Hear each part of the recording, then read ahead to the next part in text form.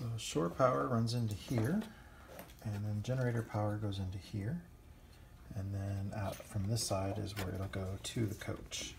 So we've already got those hooked up, and then these share off of there once this contactor comes in. And we went ahead and permanently mounted the plug on there.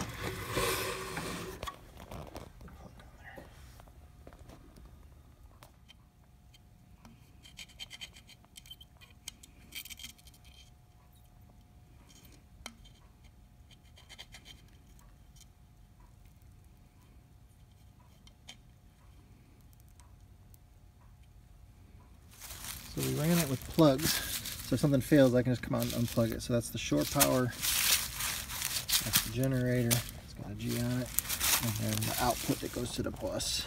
We'll have that, it's all hooked on directly to the box. So we'll hook it up here, see what happens. So I already had these here in the bus, this being the generator power, the bottom one being shore power, and then this plug here is what comes in to the bus.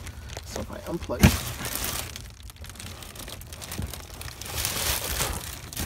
as soon as I plugged it in, that contactor slapped down for the shore power, so that is working. Shore power is on right now. I'm going to turn the generator on here. I'm going to start it.